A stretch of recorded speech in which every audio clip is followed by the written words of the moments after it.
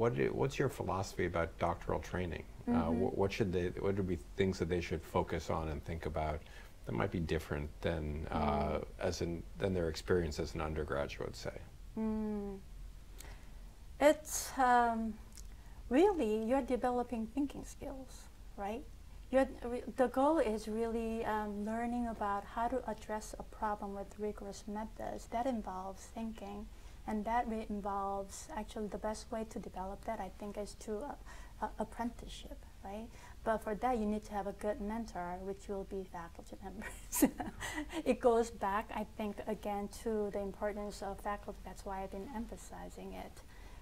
So, if you're undergrad, at least when I was an undergrad, for me, I was just kind of a receiver of knowledge about what we knew about, the world at that point. And I was just amazed about how much information there was out there. But if you're a researcher, right, or you're becoming, being trained as a researcher, you're actually part of the expanding the knowledge, right? So that's actually, I think, it's pretty amazing. And being part of that, I think you need to be prepared to spend a lot of time. And that's different from undergrad experience, where, maybe part of it, a large part of it is just, to kind of learn about what's been put out there. Now, as a creator of knowledge, you have to really kind of practice, right? What is the rigorous process to do that?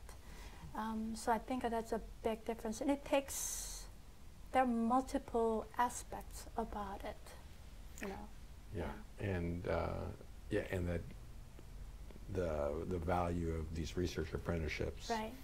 Working closely with faculty and other doctoral students on projects, really being the key training ground for this these disciplinary practices and competencies to develop. What advice you would give to someone considering coming to UCI for a doctoral program?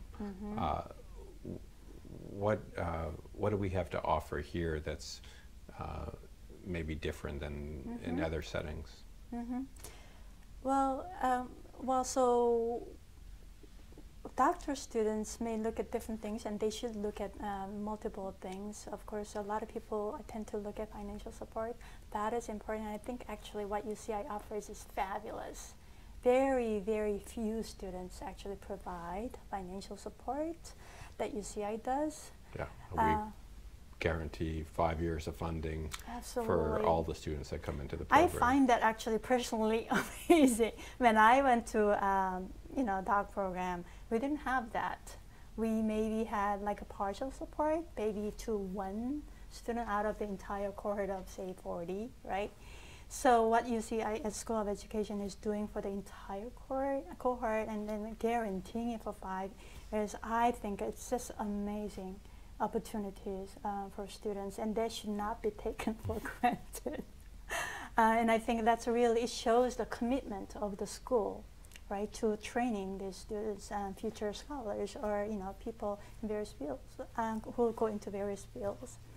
The other piece, I think, is related to what drew me to UCI, which is really renowned faculty members, right? So, you as a doc student, you spend a lot of time with the faculty members, and that's who you learn from. And therefore, having strong scholars in each field with experiences and expertise, and that's key and critical.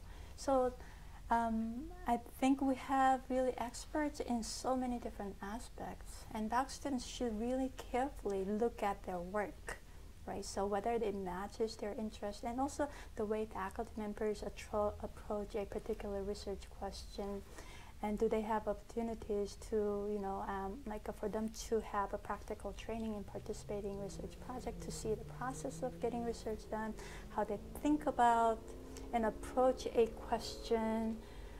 So all those pieces are important, and I think UCI does have that.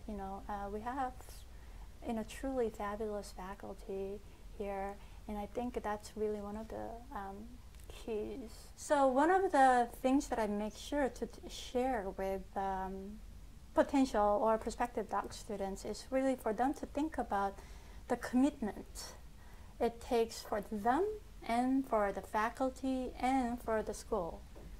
So for the student, they're committing their at least 5 years, for example, a lot of times, right, of their time and effort. And it's huge commitment, and it's going to have a large influence on their career trajectories afterwards, right? So they have to think about that carefully. It also is a commitment for faculty members as well. We are spending a lot of time with them. We're actually investing resources in them, right? So you have to think about that as well. And of course, schools are providing, investing tremendous amount of resources in them, right? So think about all these things from a multiple, perspectives, and then think about the training that they will get, right? So it has to, from all different angles, we want, everything work the best for the students, right? So I want the students to think about those multiple aspects, not just one thing, okay, maybe this is the time to apply, but without thinking about why and what it implies for their future. I think one of the things that I was impressed about UCI after having come to UCI is the care that faculty members put into the PhD program. I was really very happily surprised about it. The conversations that go on in the committee meetings, and we really put a lot of thoughts into the curriculum and how to provide support system for the students. And then another piece that I kind of found that's different, at least compared to when I was in the top program, is support system. Like we have student support systems, for student organizations and things like that. That I wished that I had.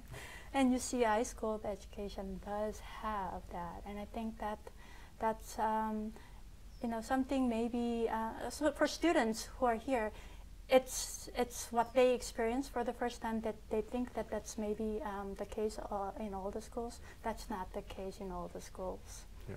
I think that the School of Education here has it provides really a very good support for students. Right, we're not just connected to the community, but we are a community. Exactly, exactly. Here as well. Yeah.